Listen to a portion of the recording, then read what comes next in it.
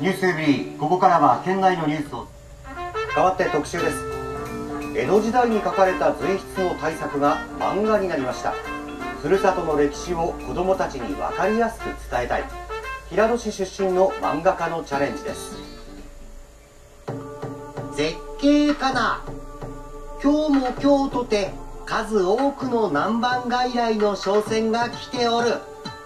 全く見事な景色じゃ。もう久兵衛よい、実に壮観でございますな、青山様。可愛らしいキャラクターで江戸時代の政治や経済、文化などを紹介する電子書籍漫画「世の話」。主人公は三頭身で描かれたお殿様で、平戸に実在したある人物がモデルになっています。平戸藩第9代藩主松浦静山公。世の話はこの静山公が82歳で亡くなるまでの20年間にわたって書き綴った随筆「かっしやわ」が原作となっています。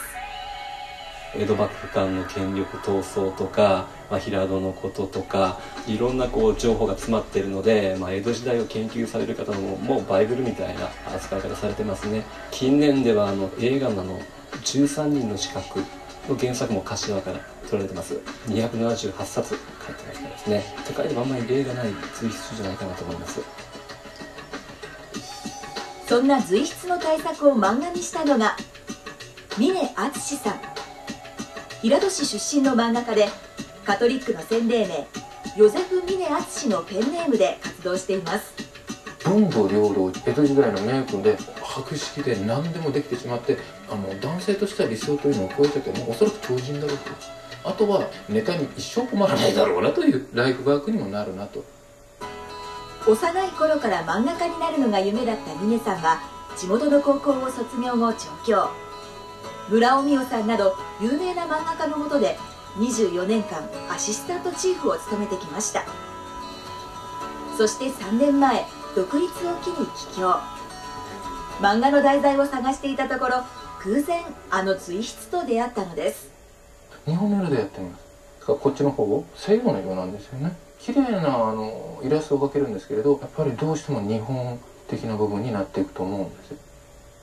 歴史漫画「世の話」は漫画家としてのデビュー作で、現在4話を制作中です。貿易ですよね。いろんな国の船がそのところでやっぱりですね、海難事故があって、それにまつわる船幽霊ですね。怪談話まで綴られているかっしやわ。その随筆の漫画家で一番大変なのが、原文は古文と漢文ですので、それをある程度読めるように。ほとんどが漢文や古文で書かれているため、内容を理解するだけでも膨大な時間がかかるのです。しかもそこに綴られている内容は静山公が見聞きした事実だけ。それを物語にしなくてはいけないのです。今日要はこういう話を聞いた、どこどこの町で誰かが言うにはみたいなシナリオではないですよね。それはただ単に箇条書きが現れるだけです。それはやっぱりもうきついですよね。静山公の居城だった平戸城、峯さんの漫画の制作に欠かせない場所です。絵の参考にするためよく訪れるそうですが、目的はそれだけではないようです。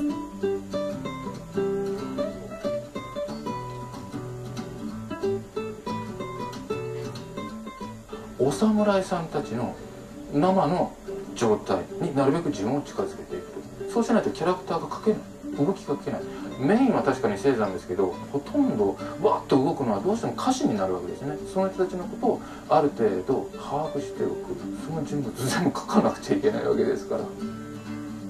当時の人と同じように城内を歩き、風景を見ることで登場人物のキャラクターがひらめくそうです。この中にキリスト教の踏み絵のことが書いてあるんですね。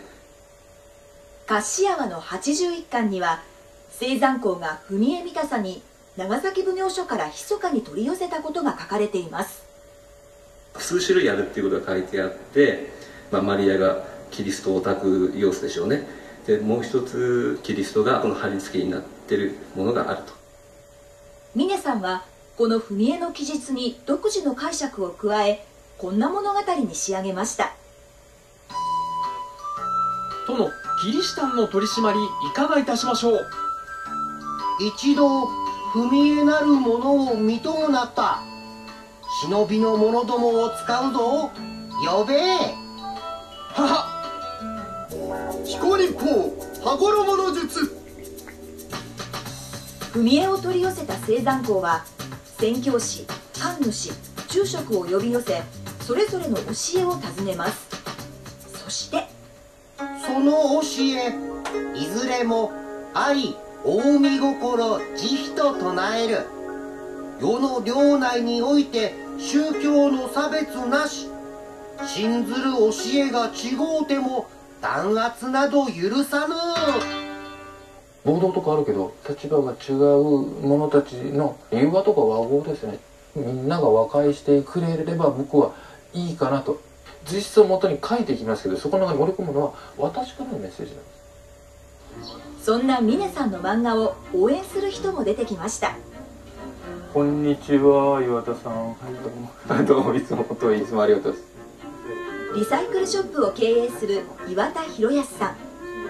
かっしやわを中学生向けに訳し、ホームページで紹介するほどの青山ファンです。世の話は自費制作で、現在電子書籍のみの販売のため、岩田さんはボランティアで冊子を作り、希望者に提供しています。案外漫画って簡単だというふうな認識が普通あるんですけれども、随筆ですから一つ一つ話が違って、それを要するに小説的な物語にしていかないといけないから、その力量っていうのは、やっぱり生半可じゃないですね。アイデンティティの一つになるっていうのは郷土なんですよ。松浦静山という超人に興味を持ってもらって、平戸そのものの価値とか歴史とかに興味を持ってもらって、やっぱり、平戸の子供たちに手に取ってもらって。世界でも珍しい7000話もの随筆を書き残したふるさとの偉人をもっと多くの人に知ってほしい。